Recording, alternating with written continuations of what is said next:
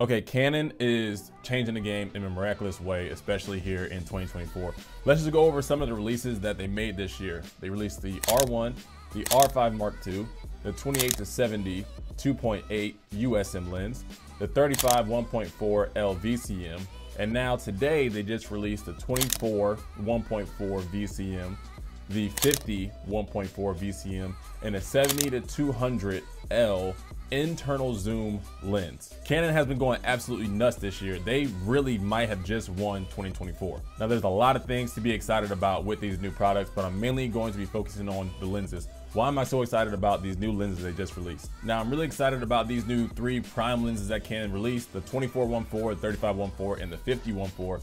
But I'm also equally as excited for the 28-70 USM lens, even though that's a contemporary lens. Now, why am I so excited about a lens that's external zoom, contemporary, not as sharp as an L lens? Let me tell you, Canon's releases have been all about consistency. Now, what do I mean by consistency? If you look at the 24-1.4, you look at the 35-1.4, you look at the 50-1.4, and you look at the 28-70 2.8, the common theme about them is that they all have a 67mm thread size. What does this mean? It means that as hybrid shooters like myself, I do photo and some video, we have to buy filters, ND filters, black mist filters, whatever. We can buy one size filter and use them on 4 separate lenses. You couldn't do that with all the other lenses, like an 85-1.2 or a 50-1.2 or a 24-70 2.8. They all have different filter sizes. So you have to buy 82mm or 87, whatever size they come in, and then buy step-up rings, which is fine. There's nothing wrong with doing that. I use step-up rings for myself currently. Like right now, I'm recording on a 1.4 or 1/4 black mist filter, 67mm, whatever. I'm using a step-up ring right now. But the fact that we can buy one filter and use it across all 4 lenses is going to be exceptional for us hybrid shooters. And imagine that you have a gimbal. Like, okay, let me grab mine. Imagine you have a gimbal like this. This is the Zhiyun Weebill 3E that just came out this year. Imagine this is your gimbal, right? This is a very nice, small, compact hybrid gimbal, but needs to be rebalanced and recalibrated after every change of weight. So with all lenses being a 67mm thread size, although they differ in weight just a little bit, you won't have to go through a ton of hassle to try and rebalance this gimbal. So if you're on a wedding day, you need to change lenses, or you want to change from the 50 to the 35 or the 35 to the 24, it's not going to be that hard to rebalance because they're so close in weight that you might not even have to do anything really. And that's the great part about these new hybrid lenses to me, is that it's so consistent in size amongst them all. Also, another reason why I love the size of these new lenses is, let me grab my camera bag. This is my camera bag. Mosiso backpack, fits a 17-inch laptop. It's a decent size, but when it comes to talking about an 85-1.2 or a 28-70 f2 or a 50-1.2, those lenses will not fit in here. Or if they do fit in here, you're only gonna fit one in there. So the pockets aren't really big enough to fit all these big filter lenses, heavy lenses, stuff like that. But what does fit in here is my 85mm f2, which is, surprise, surprise, a 67mm thread size. Can I open this up without anything falling out? Let's see if I can. Oh gosh. Okay. So this is inside my camera bag. All the lenses are not in there. They're somewhere around here, I'm sure. But a 67mm lens is going to fit in here perfectly and multiple times with the camera body fitting up top. With all these other big lenses, they aren't going to fit in here, and I don't really feel like spending $300 on a think tank carry-on travel bag to fit all my lenses.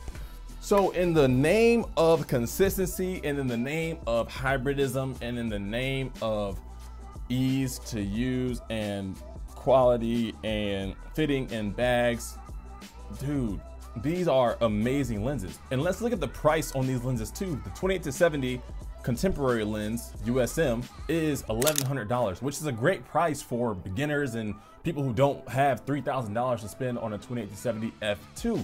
And that lens also has weather sealing. You really only see that on L series lenses, but a contemporary lens having weather sealing, that changes the game. Now, obviously the optics on that lens aren't going to match with the 28-70 f2, but it does have better optics than your other standard contemporary zoom lenses. Or how about the 35 f1.4 sitting at $1,500? That's not a crazy price for an L series lens. When you look at all these other prime lenses at 1.2 and stuff like that, these things are like $3,000. Everybody doesn't have that kind of money to spend. So when you talk about the new voice coil motor, which is going to have, you know, better focus breathing, faster autofocus and stuff like that. Because if you ever use the 85 f2, the focus breathing on that is pretty atrocious. But to have better autofocus, better quality optics, better, you know, whatever, it doesn't have image stabilization, but everything pretty much about it is better. That's not a bad price when you think about it. And check this out. At time of this recording, the new internal zoom 70-200 is $3,000, which is expected. The 24mm 1.4 is $1,500, the same price as the 35, which isn't that crazy. And the new 50mm f1.4 is $1,400, which is a crazy price. So when you look at all these new lenses and the price point of all these, now, like I said earlier, there's going to be people that said, well, there should have been better, there should have been this, there should have been that. I'm not going to argue with that. There could have been other things presented or whatever, you know, whatever.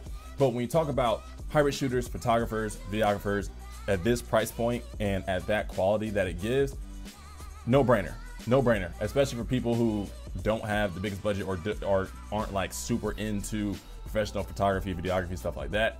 These lenses are it. So I'm super excited for what Canon's releasing. And also they've been rumoring this R6 Mark III. I'm recording on the R6 Mark II. It's just a rumor right now, so I don't really know anything about that. But Canon won 2024. Okay, they won 2024, hands down. You know, I'm not gonna argue with your mama, argue with your daddy, argue with your grandpa doo-doo, whatever. I'm excited for these new Canon products. I can't wait to get my hands on them.